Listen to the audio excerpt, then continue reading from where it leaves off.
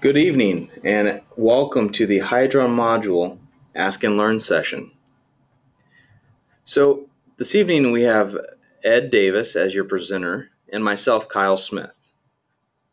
So Hydron Module is owned by Intertech, and our products are made in Mitchell, South Dakota with our corporate headquarters in Greenville, Illinois. Intertech has been in business since 1996, and we sell throughout US and Canada. We sell to residential and commercial applications. So today, make the most out of this webinar. Take some notes. Then on the Go to Webinar tool panel, you'll see a spot where you can type in questions. Please feel free to type in questions at any point, and we will be able to answer those at the end. Last, research and review. After the webinar, please feel free to join any of our websites or to take a look at our social pages to do more research on geothermal and Hydron Module geothermal systems. Ed, why don't you take over from here? Well, thank you, Kyle, and good evening to you folks out there tonight. Basically, we're looking at, on the screen that you can see is a geothermal unit, a package unit we'll call that, which means it's a self-contained unit. It'll have the compressor, the blower, possibly some electric resistance heat in there, and associated ductwork that ties to it. And then you'll see a pump, or a flow center is another term that we use, as well as associated loop field piping. In that illustration, it's representing a vertical loop field. Today we want to cover geothermal in existing homes. Can they be put in, or are there any obstacles that we may see in the course of looking at a project? Over 40% of our residential geothermal installations are done in existing homes. We've seen that change in year to year. I mean, sometimes, some years we do more in existing homes than we do in new construction. Well, that's a very good point, Kyle. And a few years ago, it wasn't too far off where there was hardly any new construction. So we did have to go down that road of finding applications where geothermal could be introduced into existing homes, anywhere from older homes in the 50s to the 60s, even in the 70s and 80s. A lot of building has changed. The envelopes have changed. Building trades and constructions have changed as well. So, a number of factors will affect the cost and performance of installing a geothermal system in your home. The size of a living area. You'll always want to have a licensed contractor come out and perform a manual J load calculation to assess the size of the equipment. It's much like a blueprint on your home. You would want to have that before you built your home. Well, likewise, you'd want to have this to assist in the size of the unit. That would be necessary to keep you comfortable. Existing ductwork. This is a big one, folks. So when you're out into a home and you're looking, a duct system that was put in years ago may not be large enough to augment a full-blown geothermal unit today. The electrical capacity. A lot of times we'll see people that will actually take out a gas furnace or an old boiler or things like that and go ahead and install a full geothermal system, which will take a little bit more electricity, but in turn it will not use any gas. Insulation and weatherization. Kyle, that is a big one, isn't it? Oh, yeah. I mean, I think we sell just as much insulation and weatherization as we do geothermal because it's so important. Absolutely. We do want the house as tight as we can possibly get it, therefore reducing the size of the equipment, reducing the energy bills, as well as the overall dollar amount that would cost to put in the unit. Available space for ground loops. That could be any myriad of applications, as you'll see in the upcoming slides. Kyle, you want to touch on that? Yeah, absolutely. And on the last slide, before we move on, I do want to say that ductwork and electrical use, it always can be upgraded, and our contractors can always find ways to improve the home and be able to adapt. So those are just some things to consider. So moving on here to the pond loop. A pond loop doesn't necessarily mean that it has to be in a pond. It can be in a large lake. It could be in a river. It could be in a stream. It can be in many different areas. But with a pond, in this case, we need about 15 foot for about a half acre. And the more, the better. pond loops are very easy to install for the most part as far as costs go. So if you've got a body of water by your house or your facility, use it. Kyle, we should touch on that pond loop application just for a moment. It could be a pond that you're constructing at your residence. Maybe you have some additional land. Typically, we won't find a pond too much in a residential area, but it could be a pond that has water in it or one that you are building.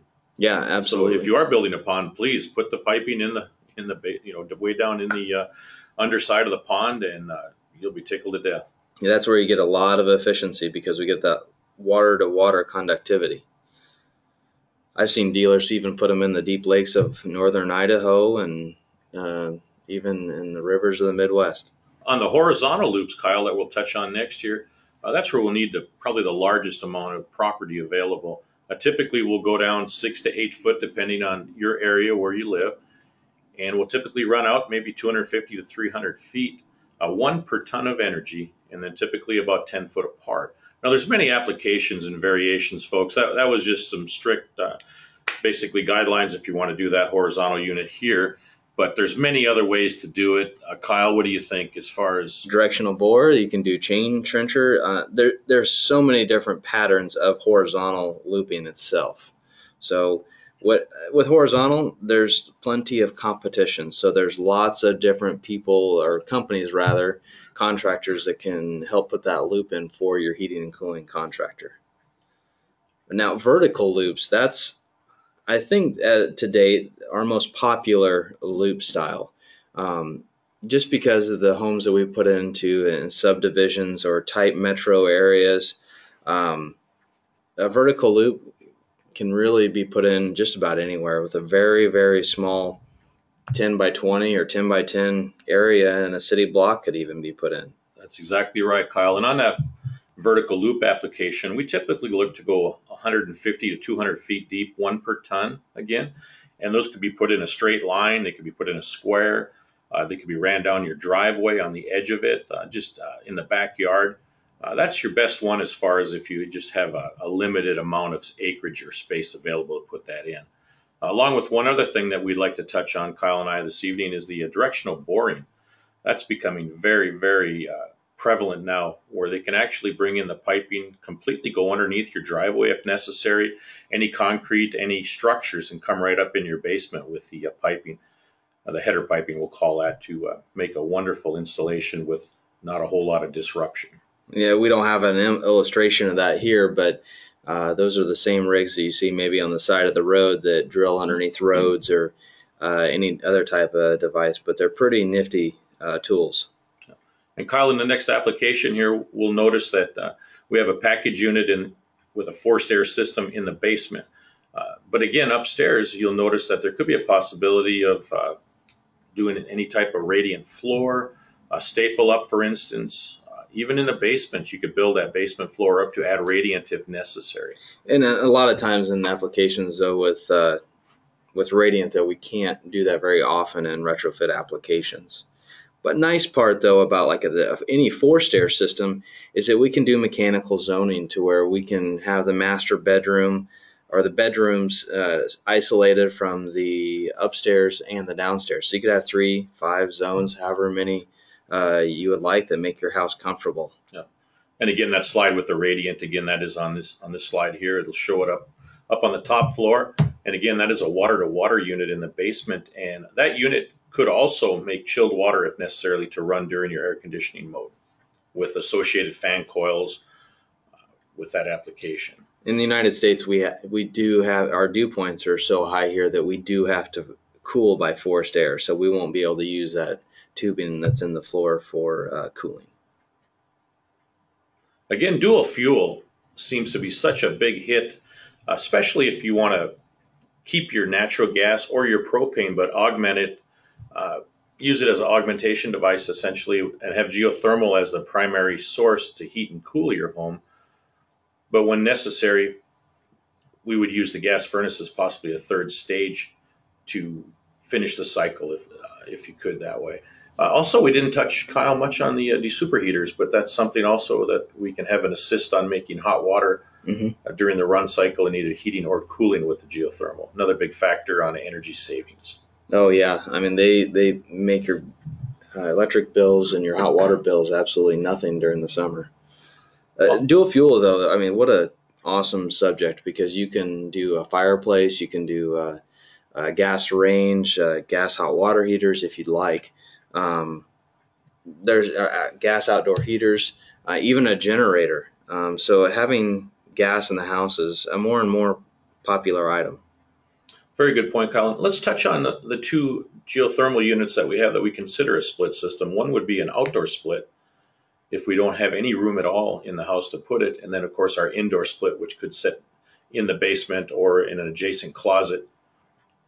Yeah, so absolutely. Well, a split is basically the same thing as a package unit, but they are separated. So obviously that with a split, but you can have them sitting indoor like we see here. And then with the outdoor, that same box there that you see in between the furnace and the hot water unit there actually will sit outside.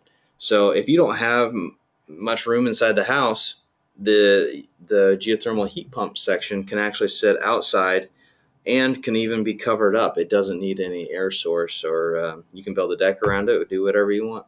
Absolutely. Well, thank you very much for joining us.